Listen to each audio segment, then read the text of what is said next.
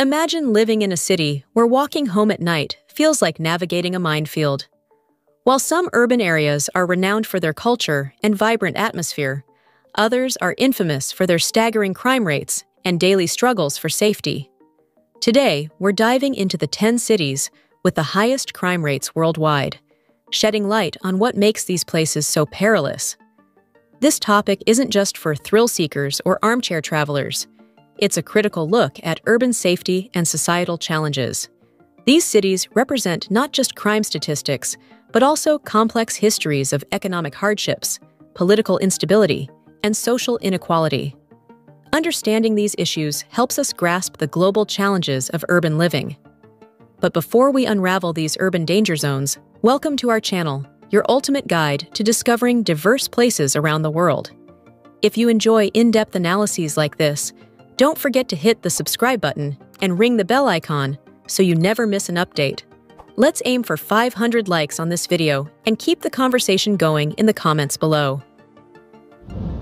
San Pedro Sula, once dubbed the murder capital of the world, has long struggled with an alarming homicide rate of 51 per 100,000 people. The city's crime issues are deeply rooted in a mix of gang violence, drug trafficking, and political instability. Organized crime syndicates often dominate the streets, with rival gangs engaging in violent turf wars that leave civilians caught in the crossfire. Efforts to combat crime have seen some success, particularly through police reforms and community outreach, but these initiatives face substantial hurdles. The city remains dangerous, especially in impoverished neighborhoods where the presence of law enforcement is minimal. Corruption within the police force further complicates matters, as limited resources and inadequate training hamper crime control efforts. Many residents live in fear, with daily life frequently disrupted by violence, extortion, and kidnappings. The government has initiated various programs to improve safety, focusing on education, economic opportunities, and social cohesion. However, progress is slow, and many areas remain high risk. Historical context reveals that San Pedro Sula's crime problems escalated in the late 20th century, driven by political turmoil, economic hardship, and the proliferation of drug routes. The city's location has made it a strategic point for illicit activities, further complicating the situation. Today, San Pedro Sula continues to grapple with these deeply embedded issues, despite ongoing efforts to foster a safer environment. Community leaders, non-governmental organizations, and international partners are actively working towards reducing crime through grassroots movements. But the road to recovery is fraught with challenges. The local culture and society reflect a resilient spirit, but the shadow of violence still looms large.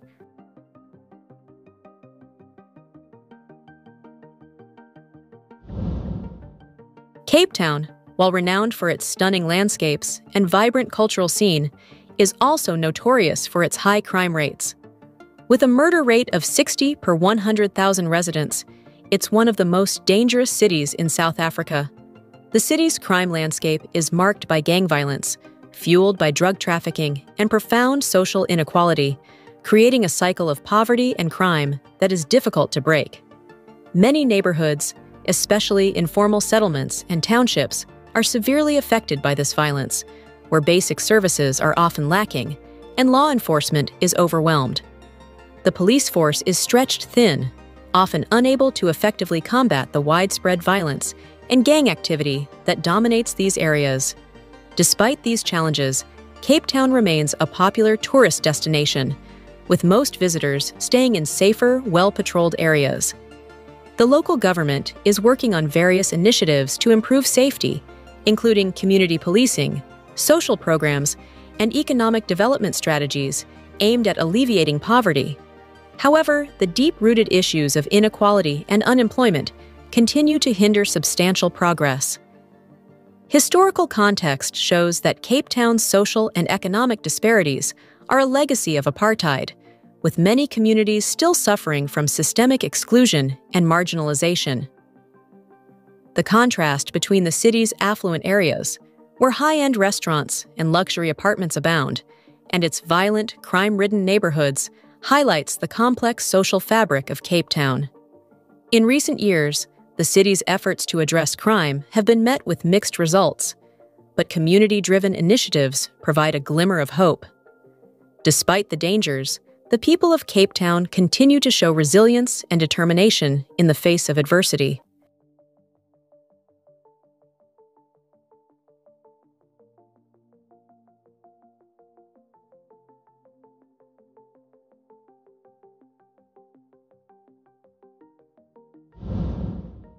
Natal, despite its scenic beauty and famous beaches, is grappling with severe crime issues that threaten both locals and tourists.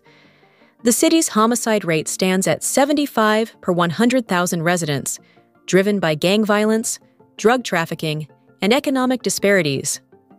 These crime dynamics are often concentrated in the city's favelas, where daily life is fraught with danger. Economic disparity and a lack of opportunities push many into criminal activities, perpetuating a cycle of violence and lawlessness. Law enforcement agencies in Natal are often underfunded and overwhelmed, struggling to keep up with the high crime rates and sophisticated criminal networks. Daily shootings, robberies, and assaults are commonplace, with many residents feeling unsafe even in their homes.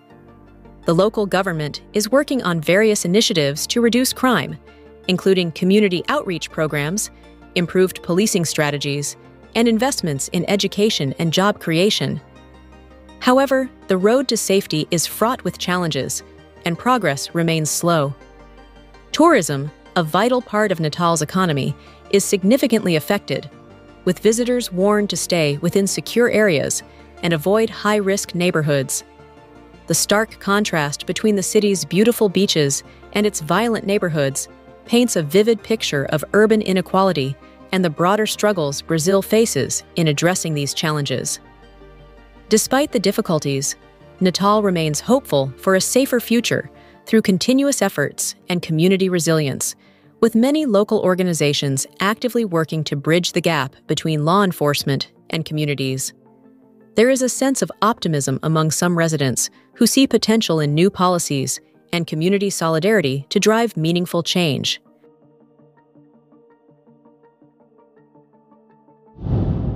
Fortaleza, another city in Brazil known for its beautiful coastline, hides a much darker reality beneath its picturesque exterior. The city has a homicide rate of 83 per 100,000 inhabitants, one of the highest in Brazil, largely driven by the activities of drug cartels and gang wars. Fortaleza's law enforcement faces immense challenges due to corruption, inadequate training, and insufficient resources, making it difficult to maintain order in high-crime areas. Poverty and lack of education further exacerbate the situation, leaving many young people vulnerable to criminal influences and gang recruitment. Over the past decade, efforts to combat crime have been met with mixed results, with some successes in reducing specific types of crime, but overall crime rates remain alarmingly high. The city's favelas are particularly dangerous, with police often reluctant to patrol these areas due to the high risks involved. Despite these issues, Fortaleza continues to attract tourists, who are generally advised to stay in well-guarded, tourist-friendly zones. The juxtaposition of tourist hotspots like the Praia do Futuro and high-crime neighborhoods underscores the complex social fabric of this Brazilian city. In recent years, there have been renewed efforts by local authorities and community leaders to address these challenges, but the pervasive influence of organized crime remains a significant obstacle. Community-based initiatives and international partnerships are helping to drive some progress, though the path to a safer Fortaleza is still long and arduous.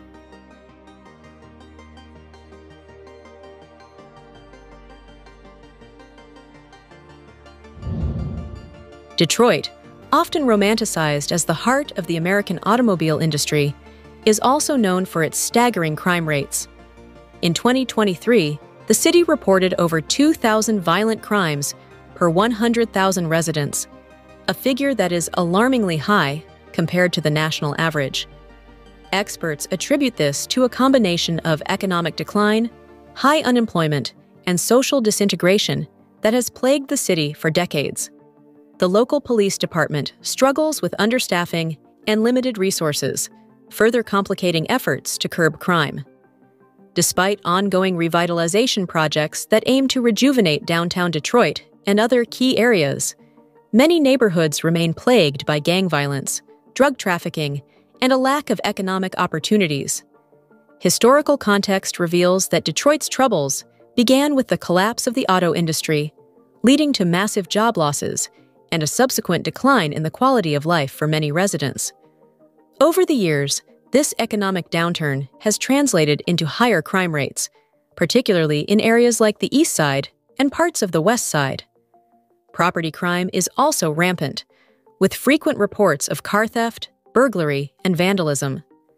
Nevertheless, community organizations, local government, and private investors are working tirelessly to restore safety and hope to the city.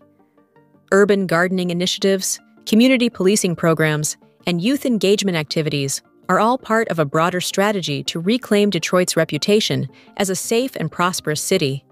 There is a strong sense of community resilience among Detroit's residents, who continue to fight for a brighter future despite the challenges.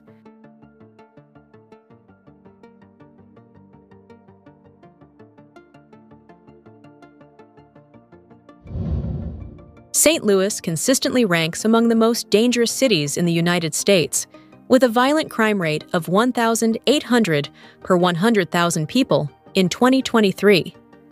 The city's crime wave is driven by a combination of socioeconomic issues, such as poverty, unemployment, and inadequate education, which create a fertile ground for criminal activities. Gang activity and drug-related crimes are particularly prevalent in the northern neighborhoods, where opportunities are scarce, and residents often feel trapped in cycles of violence. The local government and police force are implementing various strategies to curb the violence, including community policing, social programs, and economic development initiatives aimed at addressing the root causes of crime. However, progress is slow, and many residents continue to feel unsafe. Historical analysis shows that St. Louis's crime problems escalated in the late 20th century as manufacturing jobs disappeared and economic disparities widened. Today, efforts to revitalize the city center contrast sharply with neglected, high-crime areas where poverty and violence persist. The dichotomy within the city underscores the broader challenges of urban renewal amidst persistent social issues. Despite these difficulties, there is a sense of determination among community leaders and residents to turn things around. Local nonprofits, neighborhood associations, and business owners are all working together to create a safer environment, fostering a sense of hope amidst the ongoing struggles. Durban, a major port city on South Africa's east coast, struggles with severe crime rates that have become a daily reality for many residents. With over 1,300 violent crimes per 100,000 residents, it stands as one of the country's most dangerous cities.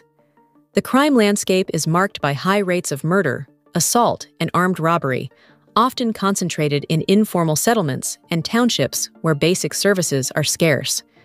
Social inequality, unemployment, and a history of apartheid contribute to the ongoing violence, creating deep-seated mistrust between communities and law enforcement. The police force, though dedicated, is often outmatched by the scale of the problem, leading to a lack of effective crime prevention and control. Efforts to improve security have seen some success, particularly through community policing and targeted social interventions, but challenges remain substantial. The legacy of apartheid has left deep scars, contributing to distrust and ongoing social tensions that make crime reduction difficult.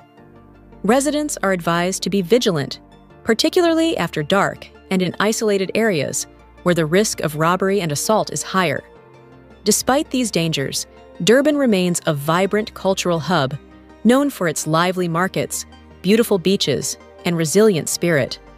The local government, along with community organizations, is working hard to address these issues through comprehensive development programs aimed at reducing poverty and inequality.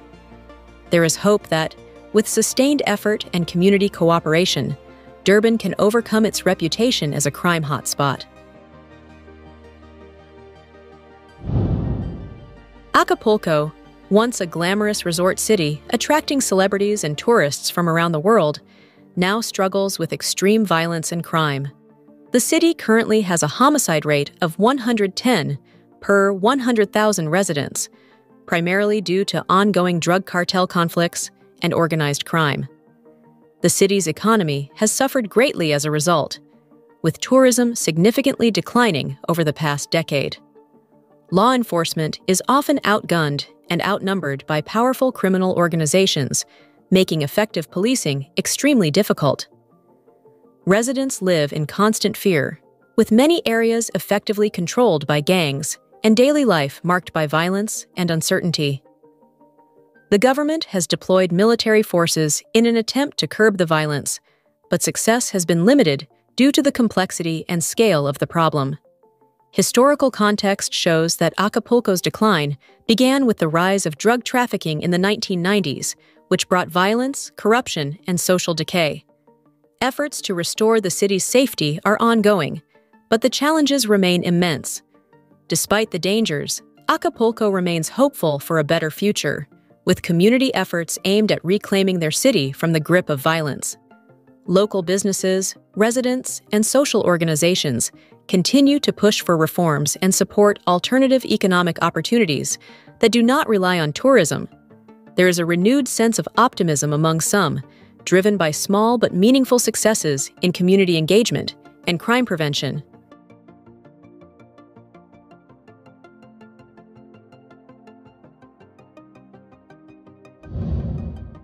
Caracas, the capital of Venezuela, is plagued by extreme crime rates, with one of the highest murder rates in the world at 111 per 100,000 residents. The city's crime issues are exacerbated by political instability, economic collapse, and widespread poverty, which have left many residents in a state of desperation. Law enforcement is overwhelmed and underfunded, often unable to effectively combat the rampant violence that pervades the city. Kidnappings, robberies, and murders are daily occurrences, with many areas deemed too dangerous to visit, even for locals. The government's efforts to improve safety have been largely ineffective, hindered by corruption, limited resources, and lack of political will. Historical analysis reveals that Caracas's crime problems escalated with the country's economic decline in the early 21st century, which led to social breakdowns and the proliferation of criminal networks. Today, the city remains one of the most dangerous places to live, with residents enduring significant hardships as they navigate daily life amidst insecurity and uncertainty. Despite these challenges, community organizations and local activists continue to work towards creating a safer environment for future generations. Initiatives focused on education, youth engagement, and community resilience are providing some hope, but the path forward remains fraught with obstacles. The resilience of Caracas's residents is a testament to their determination to reclaim their city from chaos.